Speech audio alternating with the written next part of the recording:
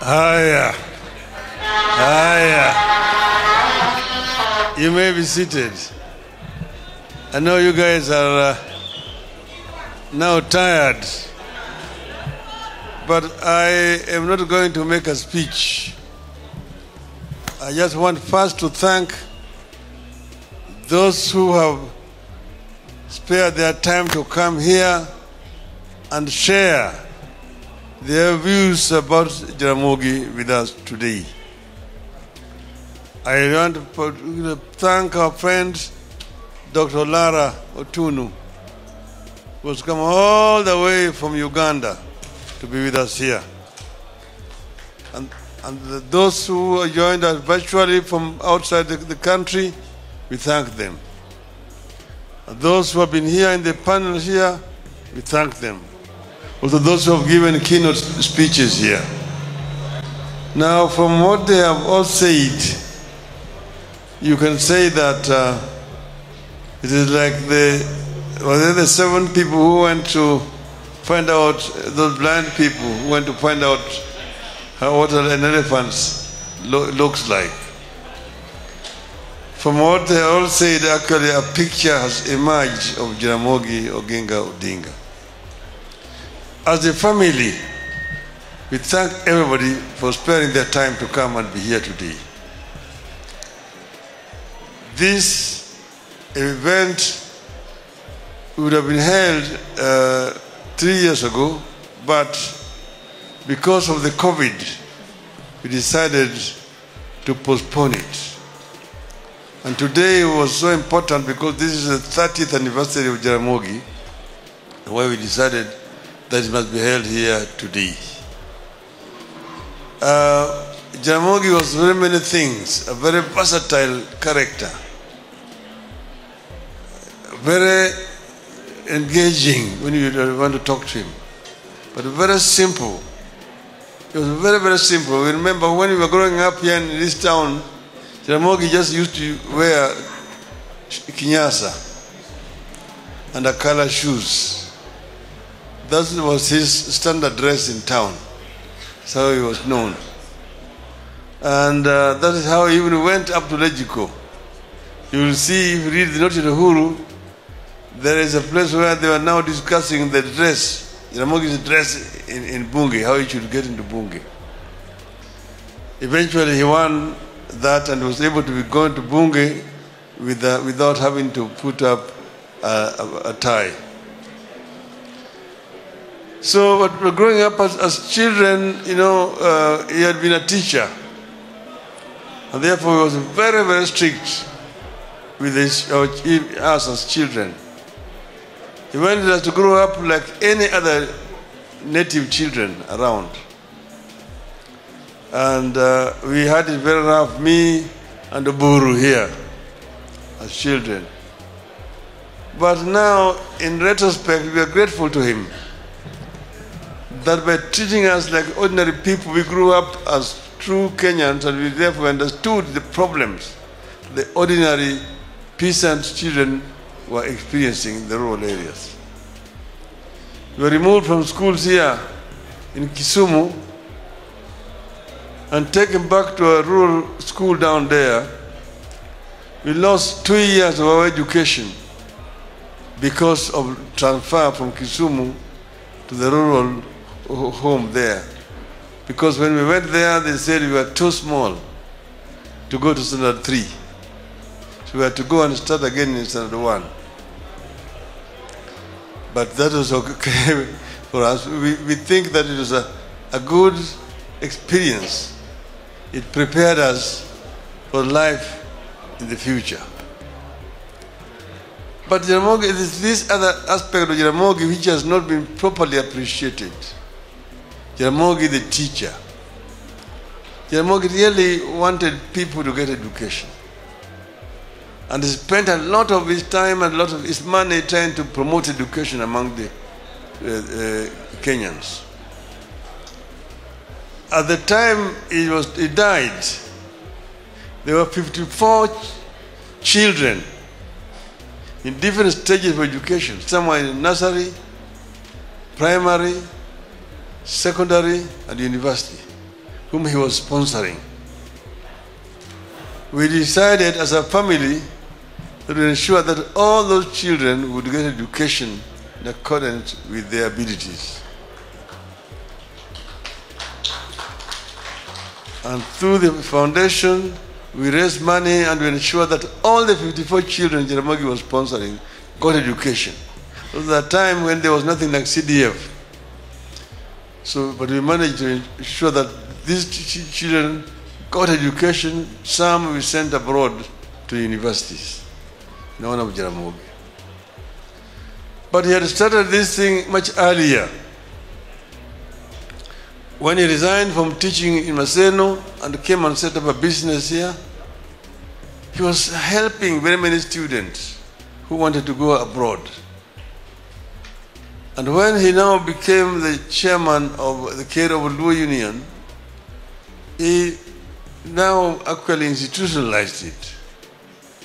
Very many students who went abroad in those days got support from Lu Union. And when he went on a trip, he had been invited to go to India. What happened is Jaramogi had constructed a building in the center of the town here. He called it Ramogi House. And that building was completed in 1951. So in 1952, he invited the governor. He wrote a letter to the governor through the PC to come and officially launch or open the building. The reply came back that the town center is not for Africans, natives. That Africans should go and build in the native reserves. The town center is only for Europeans and Asians. So that is in Note to Uhuru. You can read it there. So after that rejection, he now wrote to the Indian High Commission. By that time, India had attained independence and had posted a High Commissioner here in Nairobi who was representing the whole of Eastern Africa. It was called Sir Apa Sahib Pant. So Apa Sahib Pant accepted the invitation to come. So he came here to Kisumu to open the building. And when he looked at the building, he was so impressed that he said that people who are still struggling under colonial oppression can put up a building like this. He invited Jaramogi to go to India to see how Indians are working to reconstruct their country after independence. And that is how Jaramogi traveled to India. And in India, he spent 2 months in India. He traveled the length and the breadth of India, met so many people, the Minister of Education, the Minister for Culture, the Minister for Industries. He toured from Bombay to Delhi, to Bangalore, to Chennai, to Calcutta, to Srinagar, all part of India. Some by train, by road, by air. And when he came back, he wrote a book in Luo. It was called Dueche Areo e India. 2 months in India. He recorded everything that he had seen in India. That book was later on translated by an Indian friend of him, Ambubai Patel, into English. And the copies are available there. You can buy them. 2 months in India are available there. Noted Uhuru is also available there. Flames of Freedom is also available there. Anybody who wants can buy. In that book, he was so impressed. He met with the then Indian Prime Minister, Jawaharlal Nehru. And they had long discussions. And he signed an agreement there with the Indian government that he could send Kenyan students to go and study in India. So long as they get transport to go to India, they would get Indian government scholarship to study for free in Indian universities. So Jaramogi then came here and recruited Kenyans to go and study in India. He opened an office in that building called Jivan Bharat building, where the Indian High Commission was, and put a Kenyan who had come from India at that time called Olwandi Kodul as the secretary. To that scholarship program, many Kenyans went to study in India from 1953, 4, 5, 6, all that. People like from here, I can give you some names. Odongo Mamu, Omolo Kero, Tomo Kelo Dongo, Odero Joey, Akoko Mboya, Mauro Keyo, and out there, Joe Karanja, who became the first High Commissioner in London, Vice Chancellor of University of Nairobi, and Vice President. Henry Waridi, the first Member of Parliament for Mukurweini. Kalembe Ndile was an MP for somewhere in Ukambani. Omoto Kibwezi. Omoto Masahalia was Masahalia. We used to live together with him. Here he was working at Lutheran near here company. SM Otieno. All those were students who Jaramogi sent to study in India. This is long before airlift. So the Indian package was much earlier than the airlift. And the airlift only had about 300 people. But then after that, when Jaramogi traveled to the Eastern European countries, first Jaramogi had gone on to attend a conference in Tokyo, Japan, a World Peace Conference. When he was at that conference in Tokyo, he met with the Chinese delegation. The Chinese delegation invited him to go and visit China, and he accepted. That is how Jaramogi went to the East. When he went to China, they went first to Shanghai. From Shanghai, they went to Peking, those days, now Beijing. And he met with Mao Zedong and Xu Enlai. And they had discussions, and they arranged for him to go to other parts of China to go and see how China were working to develop their country, Chinese. He went to several provinces of China. From there, they arranged for him to go to Moscow. By that time, the Chinese and the Russians had not disagreed. So they're the ones who made arrangement for him to go and meet with Nikita Khrushchev, then the president of the Soviet Union in Moscow.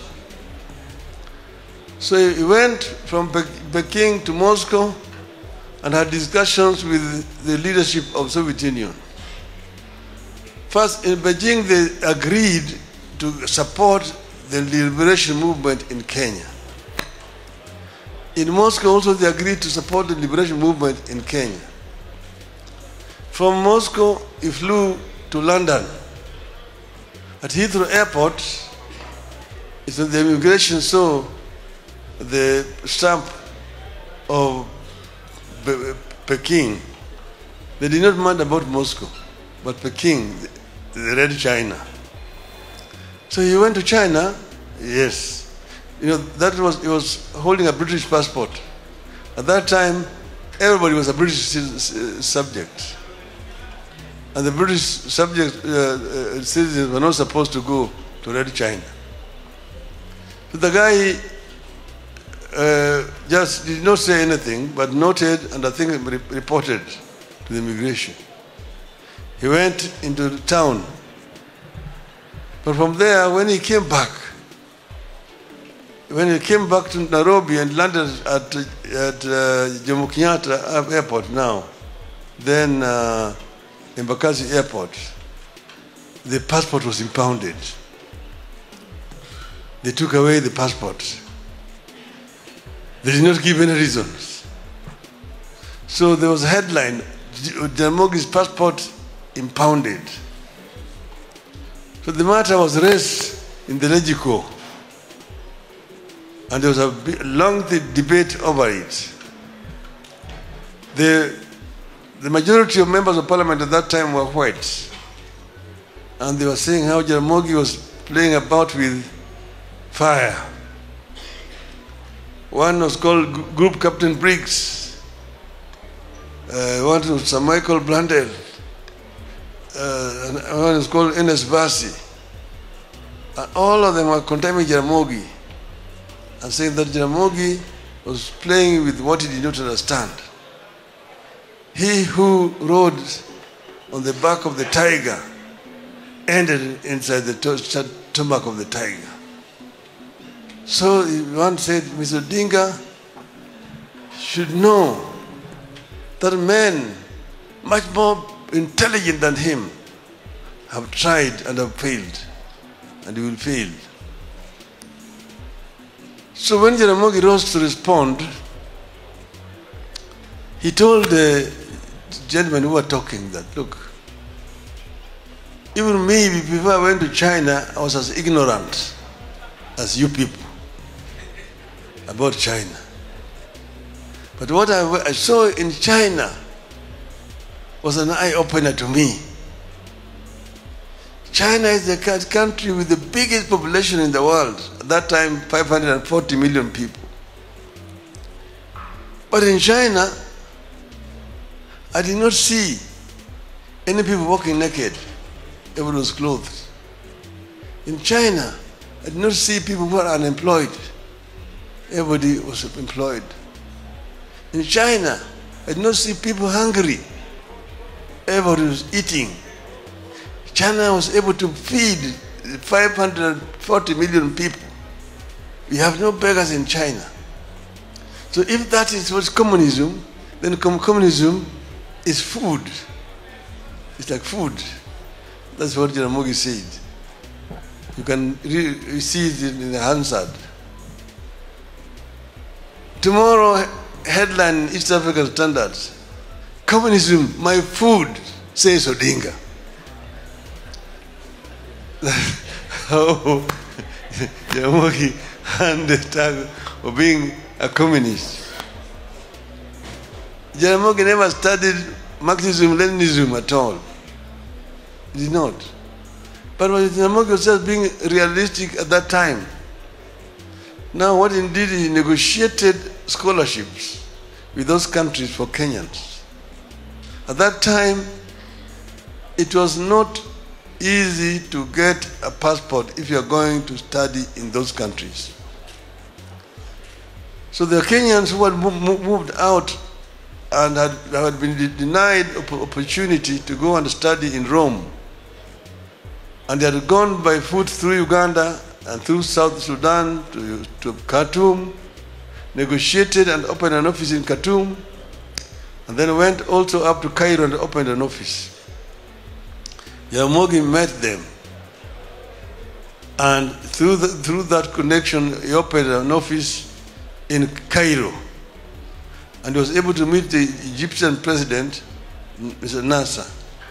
But I wanted to tell you that when his passport was impounded here, he got a passport, international passport from Kwame Nkrumah, president of Ghana. Another one from Gamal Abdel Nasser, president of Egypt. So he had 2 international passports.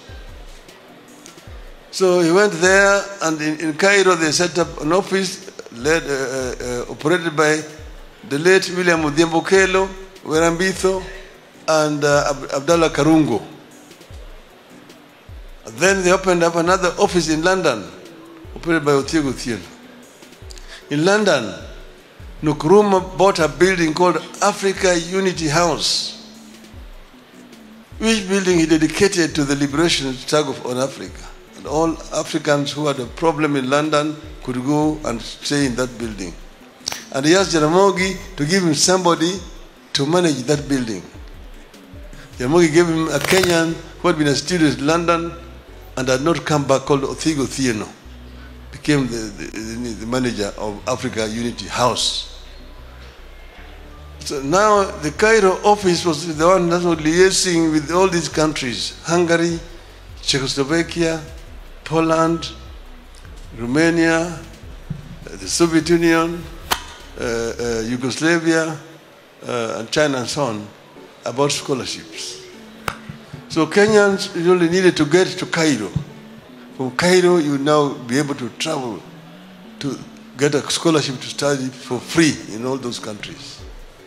Through that program, there were 5,000 Kenyans managed to study in the university.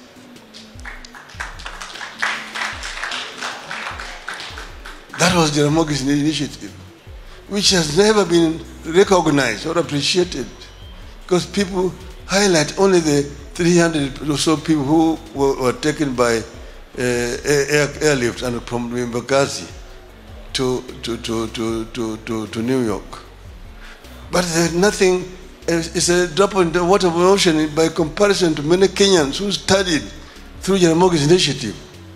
First in India, then in those other countries, then in the UK, in the United States. People like Hiralingweno studied in Harvard. It was sponsored by Jaramogi. Washington Jalango Kumu was sponsored by Jaramogi to go and study in Harvard.